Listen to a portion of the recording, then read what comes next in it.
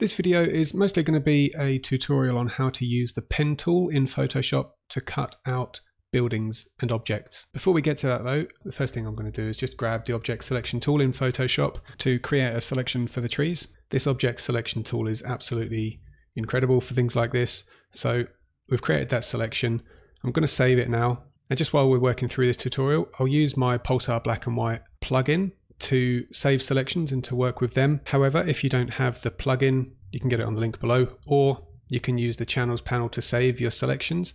So for example, we'll show the channels way first.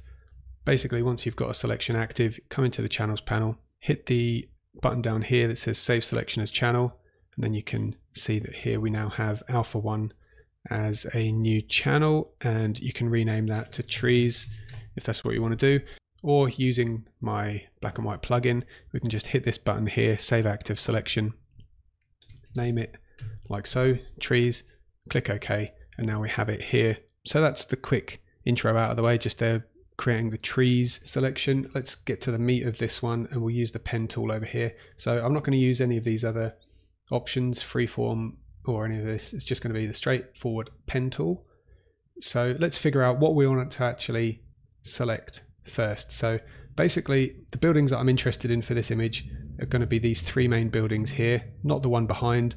I'm actually going to delete that and remove it from the image later, and also these bits up here behind this building on the left. So we're just after the main three buildings, 1, 2 and 3. Now the key here is not to try and select them all individually. So we're not going to be selecting this one building on the left and then this one building in the middle and then the one building on the right, because the chances of us lining up our selections absolutely pixel for pixel perfectly between like the left building and the middle building, the chances of us getting that right are going to be very, very slim. So what I'm going to do first is actually create a selection for all three buildings. So let's zoom in, come up here, and we'll start in the corner.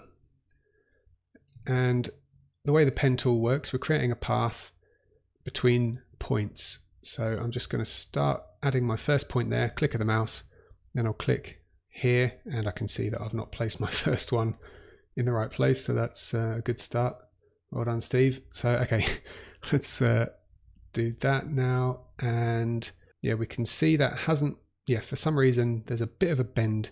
So if you create a line between 2 points like this, and you need to adjust one of the points, or you need to maybe adjust the middle of the line, you can hold on the keyboard Control on a PC, which is Command on the Mac, and click and drag these points to move them around after you've already placed them.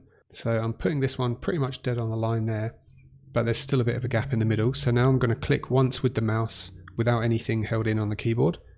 That's going to add another point there, which I can now Command or Control click and drag to just adjust that point in the middle without moving the other 2 points that I've created. So I think what's probably happened here is that I've forgotten to fix the lens distortion in Lightroom before I brought this into Photoshop.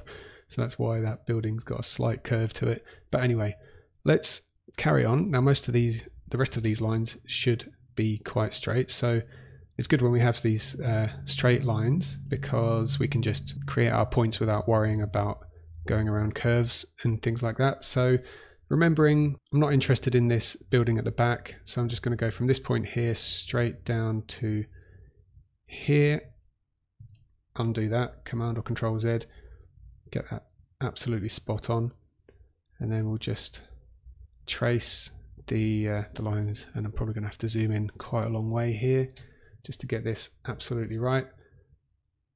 Now it's going to take a while, but you want it to be accurate. And the reason I prefer using the pen tool and not the any of the selection tools is just because it's easier to press Command or Control Z to undo if you place something in the wrong place, and then also the fact that you can adjust points between two other points like I just showed you. You can't do that when you're using like the lasso tool or anything like that. So I'll just continue around here until we get to a more difficult bit that we need to focus on. So I'll probably fast forward this little bit now.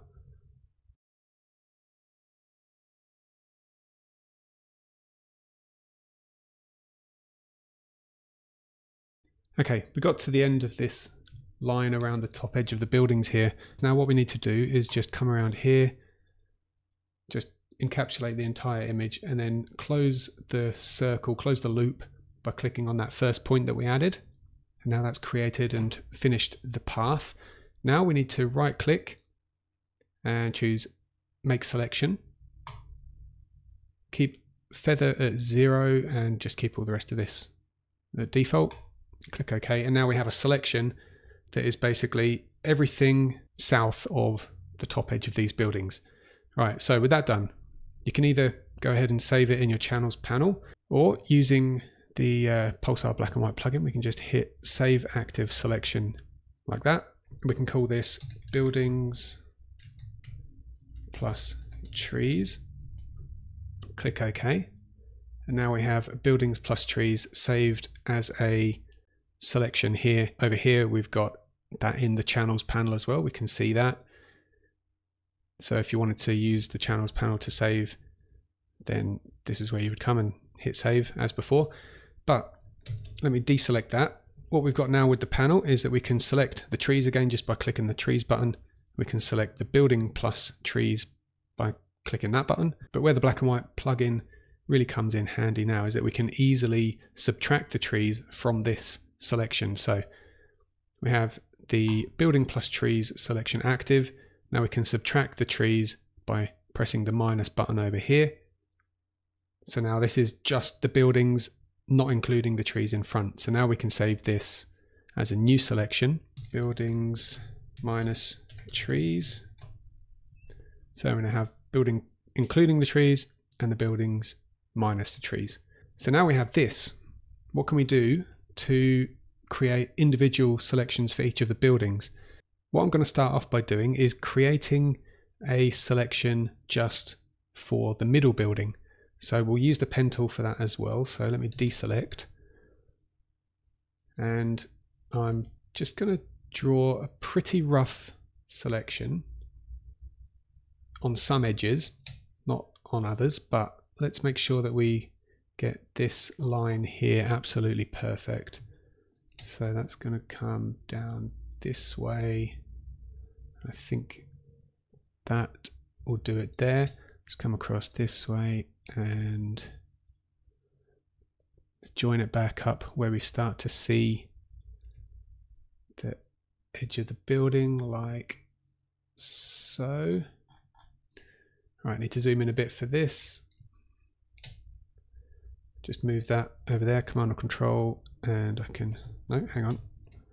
Command or Control to drag this point, just get it a little bit more accurate. And now I can come up here and just go around some of these curved edges.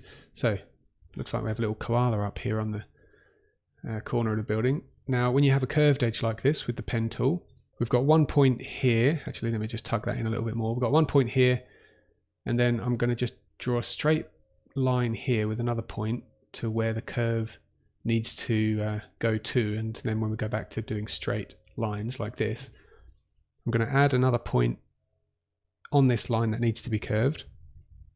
And then with Control or Command held on the keyboard, I can click and drag that point down here. And if just moving it around like this, you can't quite get it to line up perfectly, then you've got these other control points here which you can drag to just slightly adjust the pitch of the curve there. So I think that is pretty good where it is. Let me just zoom in a little bit more. I wonder if we can just move this point down. So holding Command or Control, just shift that down a little bit more, really tuck in against our koala. And yeah, that's how we can create curved edges to our selection. So I'll just carry on again around here like this. Here we go. This is what we've cut out so far. Now, what I'm going to do here is just click around the top edge there to join the path and finalize the path there. So we have this that kind of encapsulates the building, but it goes over into the background let's make a selection from this, click OK, and now we'll save this as main building temp, for example. So MB temp or middle building temp, click OK. So now we have building and trees, and we have MB temp, building and trees, MB temp. Now how do we use these two selections to create something that is just going to isolate only the building? Well, we can intersect them. So we can create a selection that only includes the areas where these two selections overlap. We can do that by first selecting one of them. So in this case, let's go building minus trees, and then we can use this X button to intersect it with the MB temp that we just created. Now, because this building plus trees has got that correct edge along the top there and doesn't go over into the sky, that's not going to include any of this stuff here that we went over and around into the background. So let's load the building minus trees selection, click the intersect button on the MB temp, and there we have a selection that is just the main building. So let's save that now, save active selection, main, well, let's call it middle building. Okay, now we have middle building temp. We can get rid of that, hit the delete button. So we've got middle building minus trees. We can probably get rid of the building plus trees as well, just to keep things tidy here. So how can we use these two selections now to create selections for the left and right buildings? Well, we can load the selection for all the buildings minus the trees, and then we can actually subtract the middle building from this. All right, so let's do that now and see what we're left with. So we're left with building left and building right. So let's save this as a temporary selection. Save as left, right, temp. And now we can deselect. Now we don't actually have to save a selection here to use these intersect and minus buttons and whatnot. So what we can do is, let's say we'll just grab the lasso tool, draw a rough selection around this building on the left over here, and then we can intersect that with the left right temp. So this intersect button, and there we go, that is isolating just the building on the left. So let's save that, hit save. Now we have left building. We can do the same thing for the building on the right. So let's just draw a rough circle around it and then intersect it with left right temp, and that is now our selection for the building on the right. Save, and there we go. We can get rid of LR temp, delete that, deselect, and now we have trees, building minus trees, middle building, left building, right building. So let's have a look at what that looks like in the channels panel just to confirm. So we've got the trees, buildings minus trees, middle, left, and right. And now because we actually used the selections to cut them out from one another, those lines, those edges that we're creating between the left building and the right building, they are going to line up perfectly. Now everything that I've shown you here, where we used the Pulsar black and white plugin to subtract and intersect selections with one another, can be done in the channels panel using various keyboard shortcuts to load and intersect and subtract and whatnot. So let's say you don't want to get the black and white plugin, that's fine. Let's just show you quickly, if you're not familiar already with how to do that. I mean, this is a tutorial about the pen tool really, and just how we can use that to cut the buildings out in the first place. But just for a little bit of completeness, let's say we have our building minus trees selection or channel over here, and we want to subtract the middle building. What we do first is Control or Command click to load the building plus tree, building minus trees channel as a selection. And now with Control and Alt held in on the keyboard, or Command and Option on a Mac, we can subtract the middle building from that and then save it as a new one like so. And then to intersect, what you can do is, again with this tool here, you can create your selection, and then in the channels panel, to intersect, it is Control Alt and Shift, and then click to intersect there, and then you can save it like so.